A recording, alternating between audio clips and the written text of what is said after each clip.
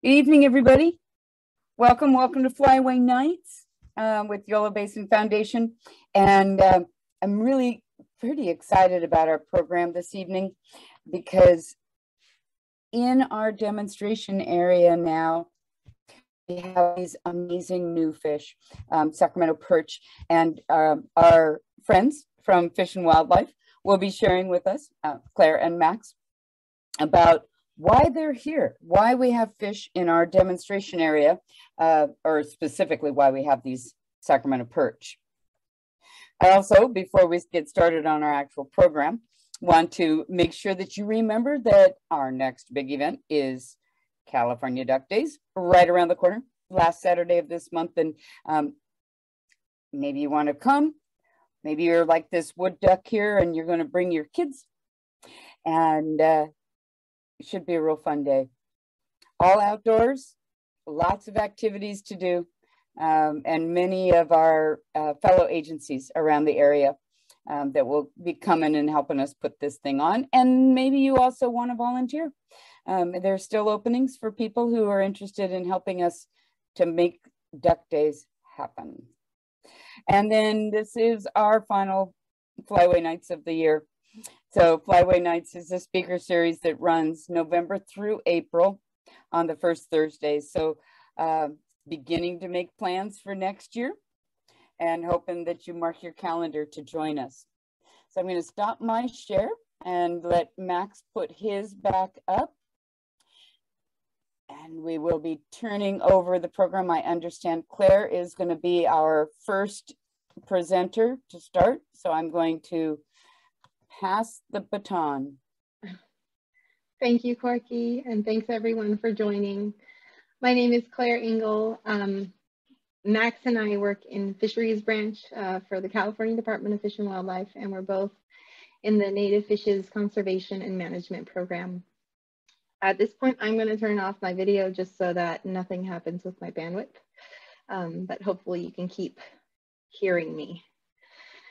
So Max has been working on this species for 8 years, and I joined the Sacramento Perch team 3 years ago.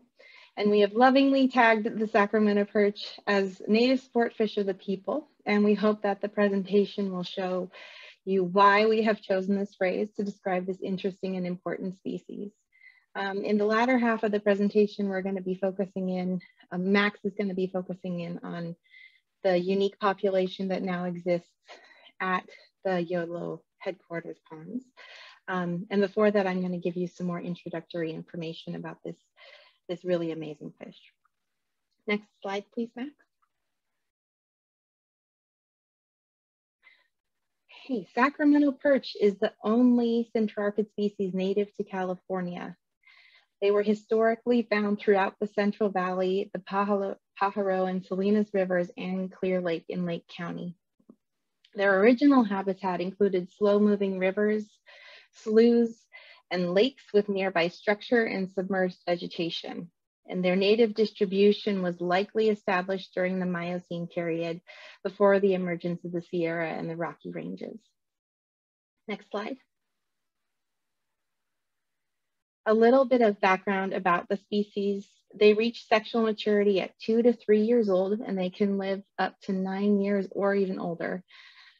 Sacramento perch can grow to substantial sizes, though a more common size range for adult fish is about 20 to 35 centimeters, which is about 8 to 14 inches. And California's history of alternating periods of flooding and drought selected for their ability to withstand pretty extreme salinities, temperature, and alkalinities, which typically exclude introduced fish that have evolved under different conditions. And as a result, Sacramento perch can survive in broader water quality conditions than other centrarchids that have been introduced from the eastern part of the country, which include largemouth bass, bluegill, green and red ear sunfishes, pumpkin seed, and crappie species. Next slide.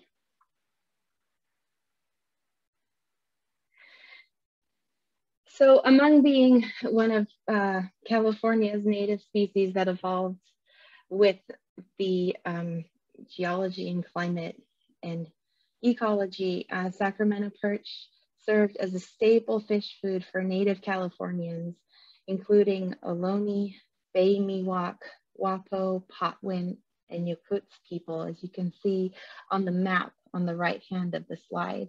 This represents the San Francisco Bay and part of the Delta, and you can see all of the different areas where these people lived.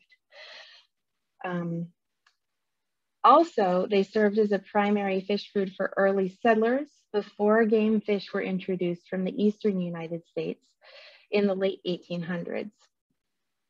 The painting on the left is a depiction of Prue Ristok, a Ramaitush Ohlone village in what is now Pacifica.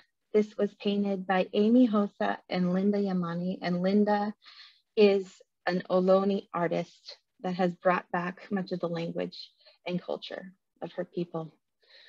Fish remains have been found in historic midden deposits from such villages and show that Sacramento perch were abundant in the Bay Delta region and also a crucial food source to its indigenous people. Bay Miwok people fished primarily with nets from tule rafts, and the Northern Valley Yakutsk people of the San Joaquin Valley fished for Sacramento perch using small drag nets with stone sinkers at the bottom. Next slide, please. And interestingly, other cultural and geologic discoveries have been inferred from Sacramento perch midden remains, which are really important to the species itself. For example, 700 to 2,500-year-old remains were recovered from middens in the Salinas and Pajaro rivers. This is the map on the left side of your screen. And this demonstrated that Sacramento perch were naturally occurring in these rivers and not introduced as previously thought, because there was some separation between the bay and these rivers. Also, on the right map, you can see the Imigdiano territory, which lies south of Buena Vista Lakes and Kern Lakes. And Imigdiano Chumash sites in Southern California have been found to contain Sacramento perch remains as well, which means that fishing or trading likely occurred with Yakutsk people who lived around Kern and Buena Vista Lakes in the southern extent of the Sacramento perch's native range. Next slide, please. By the end of the 19th century, Sacramento perch observations that were previously described as abundant were becoming uncommon or scarce, and presumably mainly due to the combination of habitat changes and displacement by introduced non-native species. So catfish, largemouth bass, and other sunfish and carp were all introduced into California during this time period, and Delta reclamation was already several decades underway. By the 1930s, the Department of Fish and Game staff were describing the need to rehabilitate the species through stocking, so there was already an urgent need recognized. And by the 1950s, the endemic estuarine populations were largely absent. And by the 1960s, even extensive surveys only detected a handful of Sacramento perch in Clear Lake. Stocking activities for this fish started in the 1940s through the production from Central Valley Fish Hatchery and the utilization of other broodstock sources as well, and continued through the 1970s. Next slide, please, Max. So as mentioned before, non-native fish are a big problem for Sacramento perch. They do not compete well with other non-native fish for food or habitat and engage in less aggressive nest defending behavior than other fish species. Sacramento perch is outcompeted particularly by non-native centroarcid species when present within the same environment. So the picture on the left is a bluegill. It's one of its biggest competitors. And alongside the introduction of non-native competitors, their preferred habitat has also been significantly altered, including the filling of sloughs and the reduction of shallow backwater areas. Remaining Sacramento perch populations generally have been introduced, and there is no longer natural dune flow between isolated populations. And increases in severity of drought, as we're experiencing now, have also threatened and extirpated some of the remaining Sacramento perch populations. As is the case for many of our species, they're well adapted to California, but California has changed significantly as well. So the department recognizes Sacramento perch as a species of special concern and a species of greatest conservation need. Next slide, Max. So back to their amazing water quality abilities. Because of these abilities to survive in high alkalinity waters, Sacramento perch were introduced into several alkaline lakes in Nevada, Colorado, Nebraska, and North and South Dakota, also Arizona, New Mexico, and Texas. Many of these populations are now extirpated, but robust introduced populations remain in California and Nevada, in locations where most other centrarchid species can't survive and reproduce well. Next slide. And in California, this has resulted in most extant Sacramento perch populations being shifted east of their native distribution. On the left side of the slide, you can see what their native distribution was. And on the right side of the slide is our current best known information about the stocked and extant populations. Each pin represents an area where Sacramento fish have been introduced or stocked, and the green pins represent populations that are either extant or very recently extant based on the best known latest information. So you can see that most of the populations within their native range are no longer around, even under the extensive stocking that occurred between the 1940s and 1970s. Several populations have become established in California reservoirs where they've been translocated into colder, higher elevation areas, or where young fish were transported through the California aqueduct system into holding reservoirs such as the San Luis Reservoir. The department has, so even though there's been a lot of stocking, most of these introductions have failed. And this map doesn't even represent all of the introductions that have happened. These are just water bodies that are still named the same and that we can find. Lots of stocking happened in farm ponds as well, which are harder to track down. And the populations that currently are present in their native range have been more recently introduced, including the population at YBWA Headquarters. Next slide.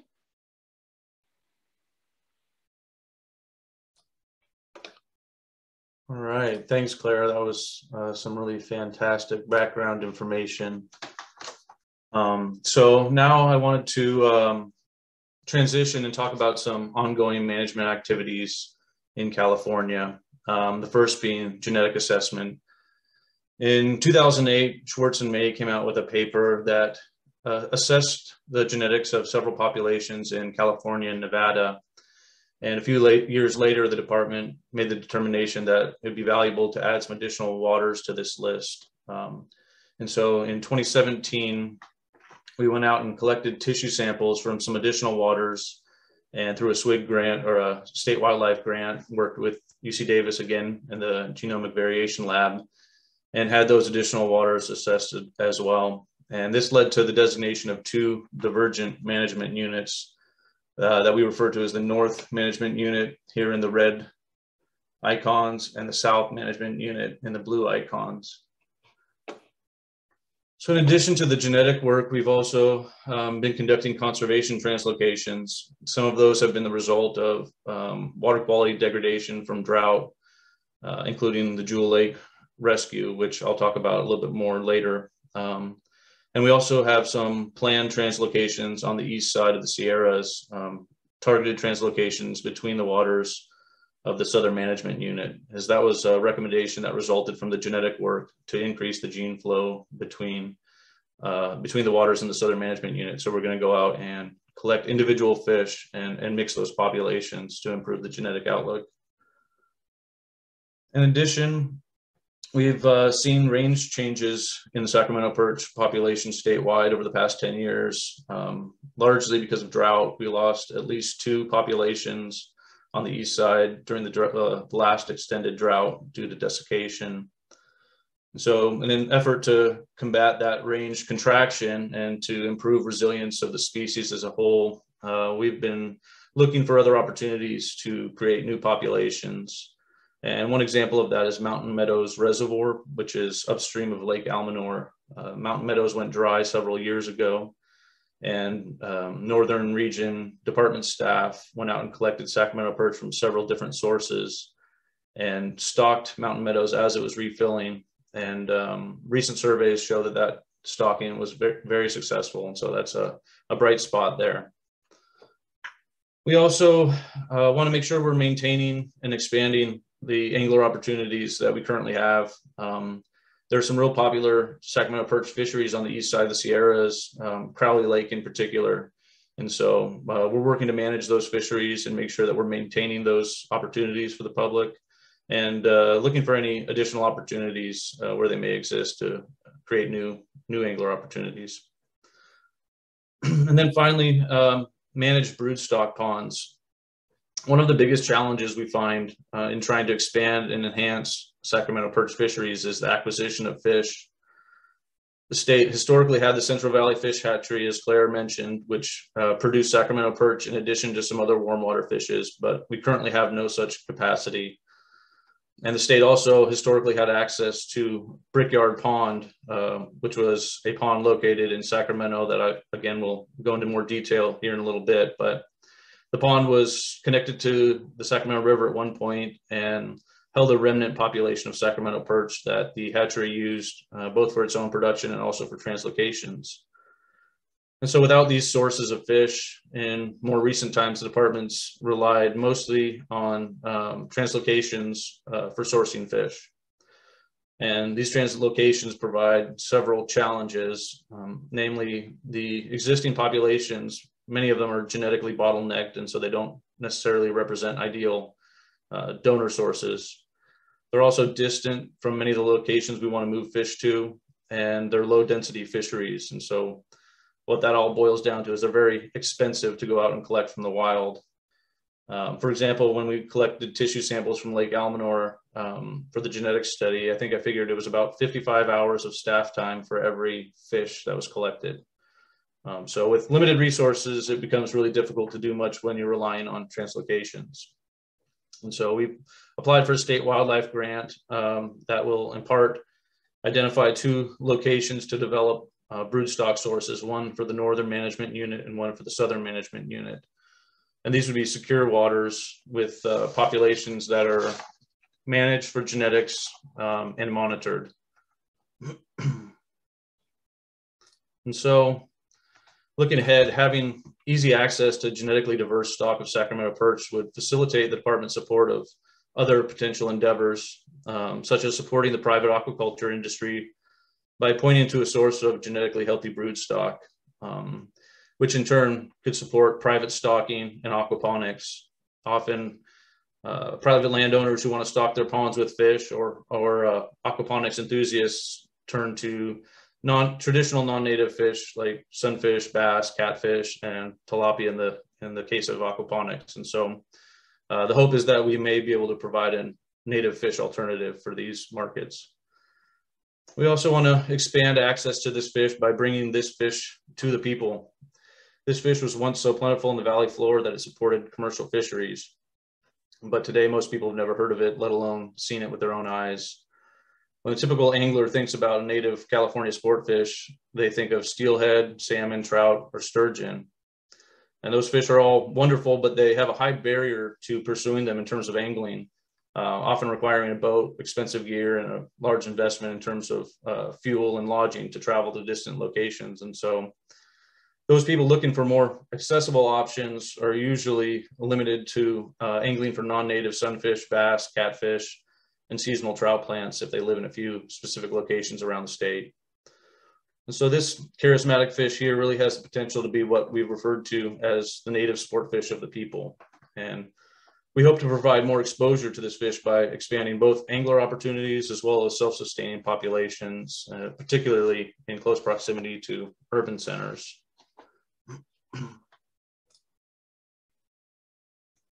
So all the work that we've done so far wouldn't have been possible without our valuable partners, and the work we plan to do in the future will depend on the continued collaboration among this diverse group of stakeholders.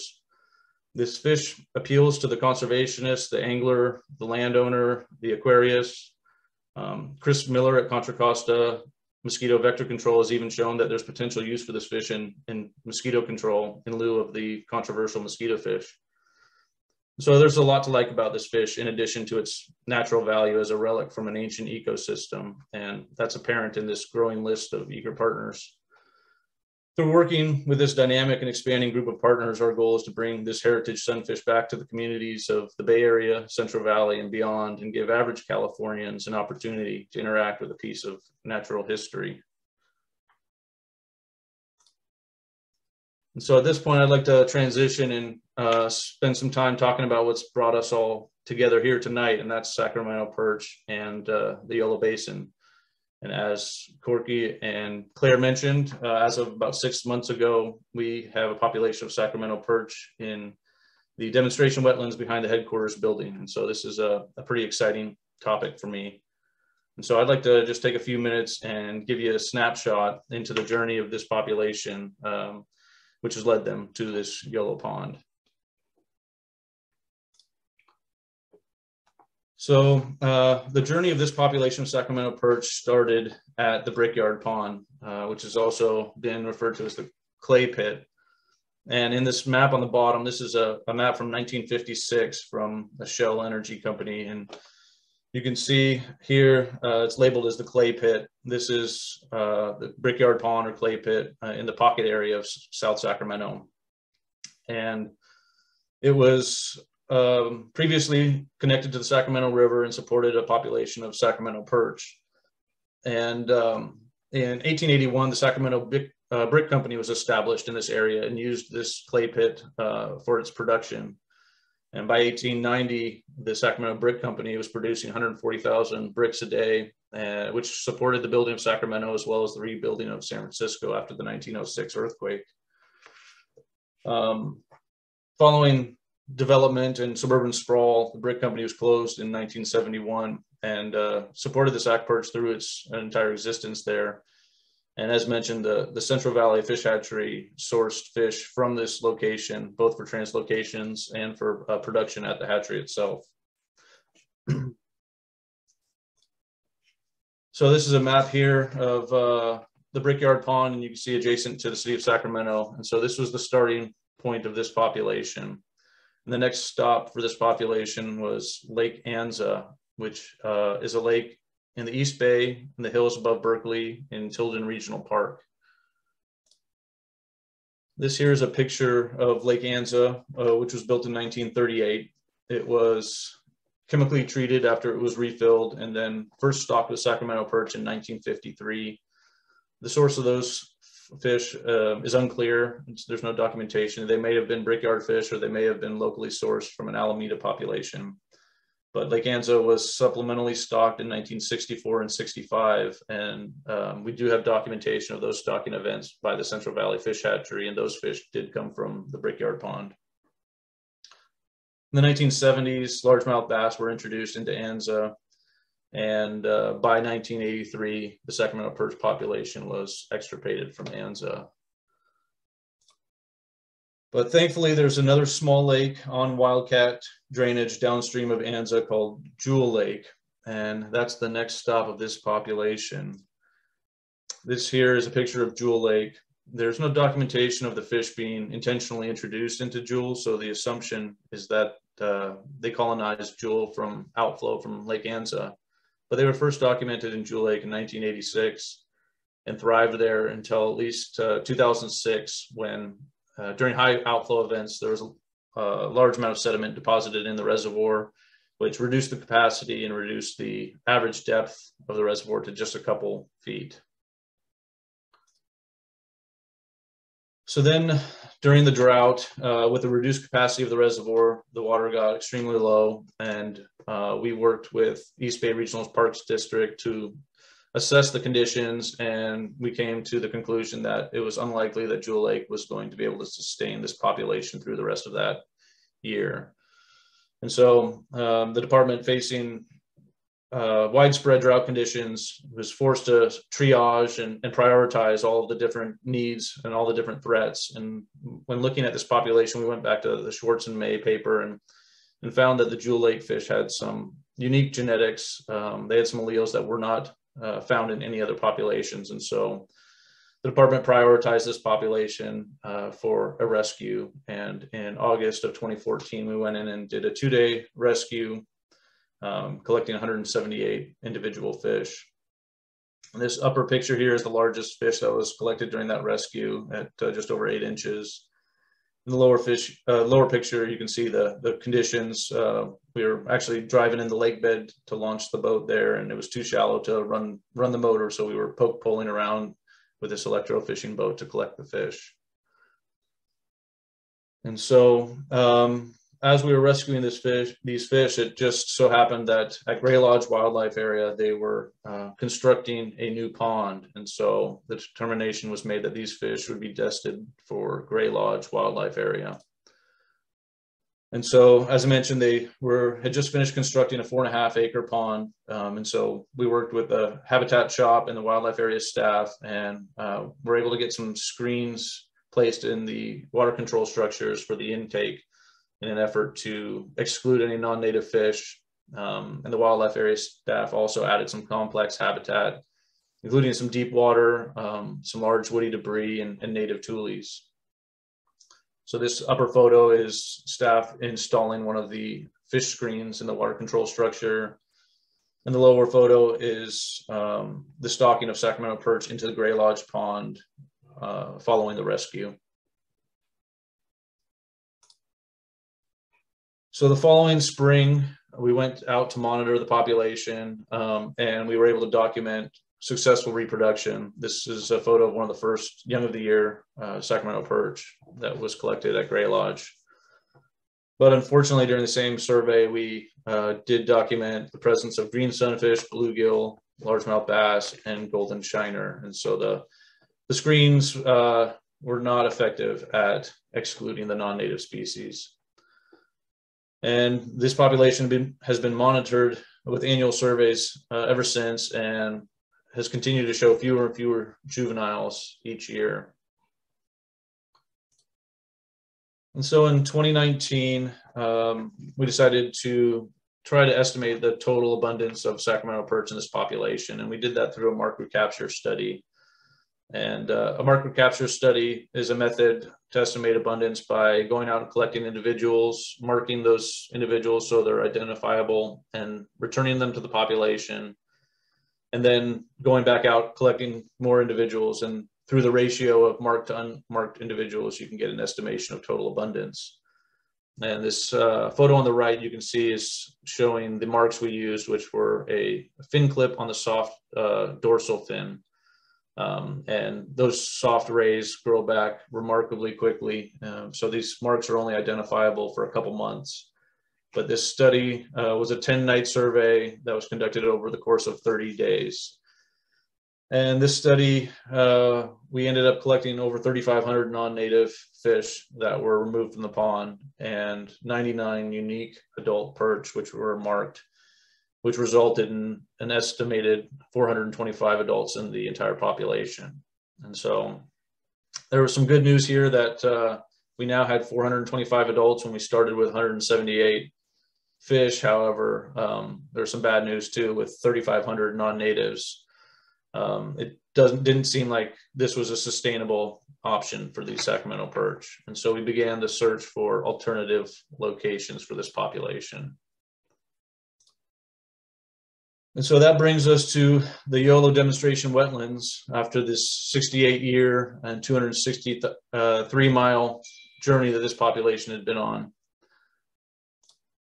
In 2020, we went out to the demonstration wetlands to conduct some fish surveys just to confirm that there were no non-native centrarchids. And thankfully, the only fish that turned up in those surveys were mosquito fish. And so it was decided that we were going to go ahead and move forward with relocating those fish from Gray Lodge to the demonstration wetland. And so fall of 2021, over the course of 6 days, we moved 57 Sacramento perch from Gray Lodge to YOLO. And those fish ranged in size from a little over an inch to about 7.5 inches. And this is a photograph here of one of the first stocking events into the demonstration wetlands. And so what does the future of the Sacramento perch and the YOLO demonstration wetlands hold? Well, it's our hope that the demonstration wetlands provide a safe haven for this population and represent the final stop of a long journey. We do plan continued translocations to salvage as many of the remaining fish from gray lodge as possible, and also to enhance this YOLO population by ensuring we have a genetically robust founding population. We plan to begin monitoring this population this fall to look for successful recruitment of juveniles. And we plan to continue to work with the wildlife area staff and the Yellow Basin Foundation to tell the story of this fish to all the numerous visitors that the demonstration wetlands attracts every year. And so with that, I just want to thank everybody and be happy to field any questions that people may have.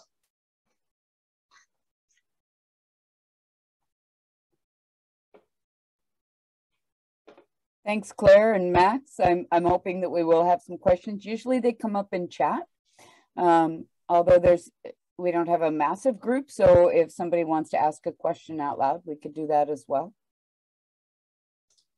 We're pretty excited about having them here.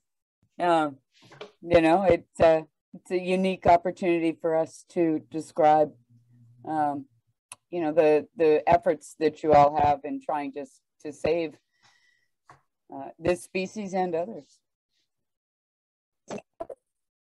So Corky, this is Robin. Hi, Robin.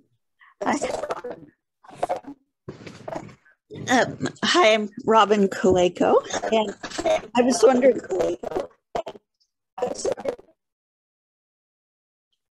Robin, your audio isn't very good. Oh, okay. I'll just type it. Okay. We have a couple of other questions that came in while Robin's typing up hers. One is, how different are these from tule perch? I can take that one if you want, Claire. So they're quite different. So tule perch are what we refer to as a true perch. They're more closely related to surf perch, whereas Sacramento perch are actually a sunfish and not a true perch. And so tule perch, like surf perch, actually give birth to live young, whereas the Sacramento perch has habits more similar to sunfish in laying eggs in a nest. So while they may look somewhat similar, they're pretty divergent in terms of their history. Are populations in higher elevation cool lakes doing well? I can start this one, Max, and then you can add if you'd like. Several populations in the higher elevation cool lakes are doing well. One of the reasons for this is that cooler water generally excludes the other competitors that severely impact Sacramento perch. And while Sacramento perch can withstand warmer water conditions, they still seem to do well reproducing in cooler temperatures too. While they were evolved in the more slow water and slough environments, they can also do well in reservoirs. Max, do you want to add anything to that? Nope. Okay. So the next question is, so raising these fish in a hatchery is not an option. Where is the CV fish hatchery that you mentioned? So the Central Valley Fish Hatchery was located in Elk Grove. It's no longer operational, and the department doesn't have, that was the only warm water fish hatchery that the department has. And so the remaining hatcheries are all cold water hatcheries and are not set up for rearing this type of fish. And actually a lot of the rearing of this fish happened in earthen ponds where they were placed in ponds and allowed to spawn naturally. So the department does not have facilities to accommodate spawning or rearing of Sacramento perch at this time. And based on the stocking records that we have, while a lot of fish were sourced from the hatchery, a really large portion of them were also sourced from Brickyard Pond, which was not directly managed. Is that correct, Max? Right. Is there information that can be given to the public who visit the ponds, or that Yolo Basin Foundation could put on the website? We are working on outreach materials, and we can certainly make that happen for you. We would like to create some placards that can be put at the pond if you're interested, and then we can also produce handouts and whatever other educational opportunities might be useful. So Robin says thanks. It sounds like she likes that idea. Okay. Robin is the founder of Yolo Basin Foundation. Oh, so thank you, Robin. Yes, let's keep talking about that. Yeah. So how are you monitoring the population at the Yolo headquarters? So we haven't actually began monitoring activities yet. So there's a couple different ways we can do that. One is going in and doing electrofishing surveys, which temporarily stuns the fish so that we can take measurement data. The other option is we have traps that are called clover traps that you can place in the water, and the fish use them as habitat, and you come in and check them periodically. And since this is a pretty new population and this is about the time they're spawning, we want to give them some time to get established before we start that monitoring activity. We'll probably end up utilizing the clover traps, at least initially, and those are most effective on the juvenile fish. And at this point, the juvenile fish are probably too small to trap. But in the fall, we should get some good information on recruitment of juveniles using those clover traps. It'd be fun to hear. Sacramento perch don't breed with other species, no hybrids? Not that I know of. They're the only species of their genus, so they're not as closely related to all the other sunfishes as the other sunfishes are related to each other, where we do see that hybridization. It may be possible, but I'm not aware of it occurring, especially not in the wild. I'm not either, and their evolutionary split was a really long time ago, which might prevent hybridization as well. Are there catchable fish in Crowley Lake? Yes. Definitely. What kind? There's Sacramento perch. Nice. Yeah, there's a really robust fishery there.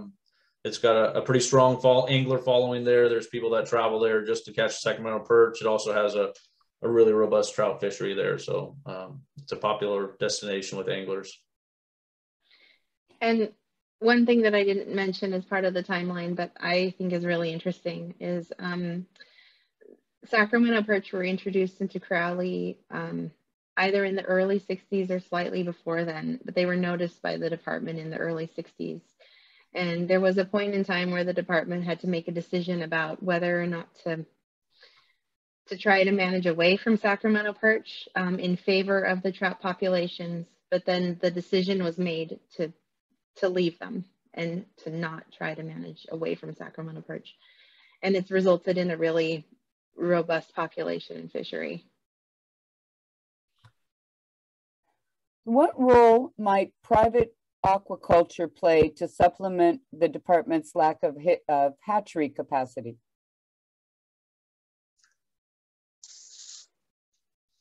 That's a good question, and that's something we've discussed a lot internally. They've got a lot of the facilities, they've got a lot of the know-how. It may come down to facilitating getting fish into their hands, and which is the first step is getting those broodstock ponds that I mentioned earlier. Going out and trying to collect enough fish to create broodstock sources for a variety of different private growers from the wild is a pretty difficult task. And so our hope is that if we're able to develop these broodstock sources that have easily accessible fish that we know have good genetics, that we can get those into the grower's hand, and then at that point they could really ramp up production. I don't know, Claire, you have anything else to add on that? I think you covered it. It's definitely something that we're actively looking to pursue, especially once we get a solid broodstock source that we can utilize as the department. Are otters a threat? Otters will eat Sacramento perch, but Sacramento perch have evolved with a lot of different predators, and direct predation does not seem to be a real major concern for them. They will get their fair share, but without the threats of all the non-native species, it seems that the population can withstand that predation from otters or birds, or even other fish. We have several populations of Sacramento perch that are thriving with other bass species in the same lake. Not with sunfish as well. They seem to be the biggest concern, but Lake Almanor has a really robust smallmouth bass population and also a strong Sacramento perch population. Crowley has mentioned that the trout feed heavily on the Sacramento perch there, but they're able to coexist there as well. So direct predation doesn't seem to be a real driving force in extirpation.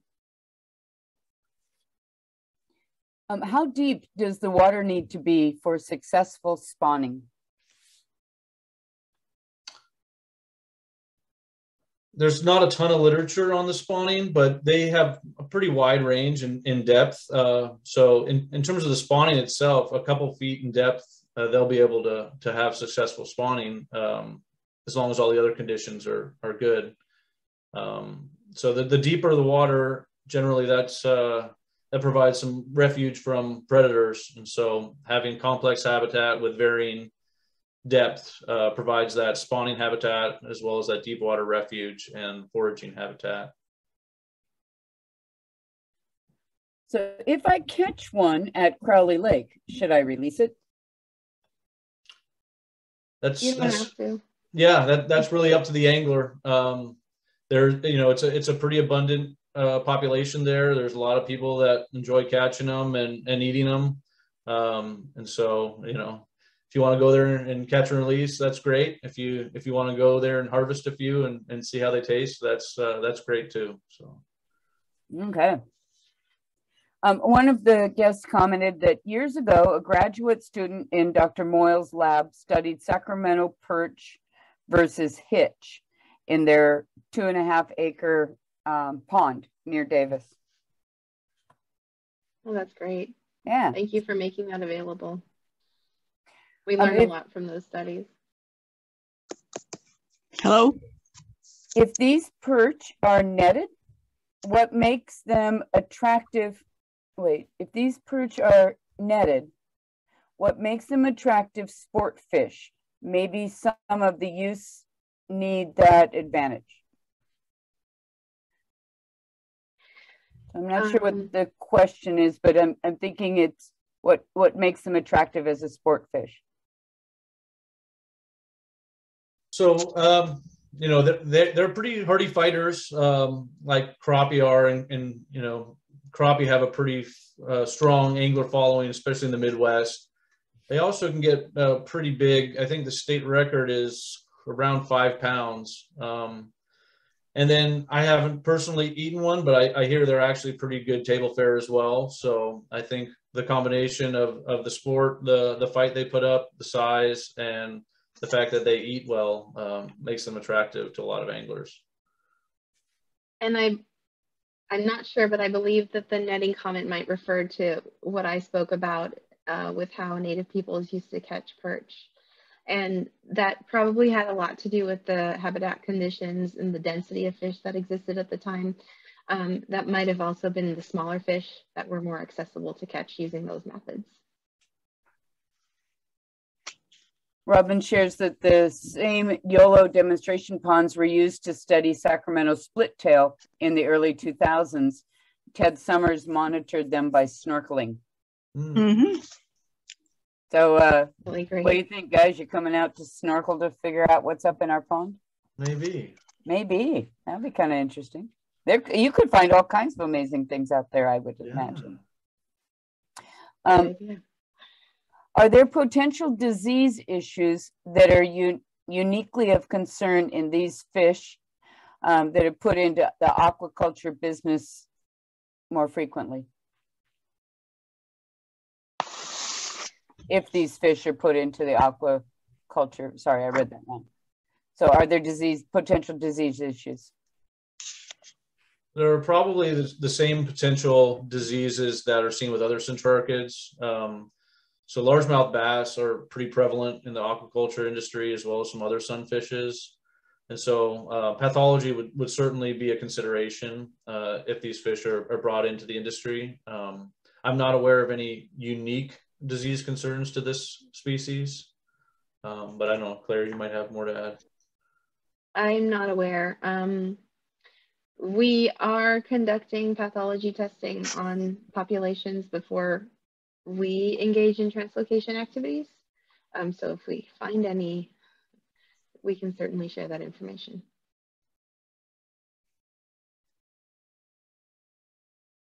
I am not seeing more questions coming in. Appreciate that you shared your knowledge. Pretty exciting to have science going on out here, not just science that we share with the children, but science that has other implications. And if you can get us more information, then that would be great. We'd love to be able to post that and share that. Oh, a couple more things did come in.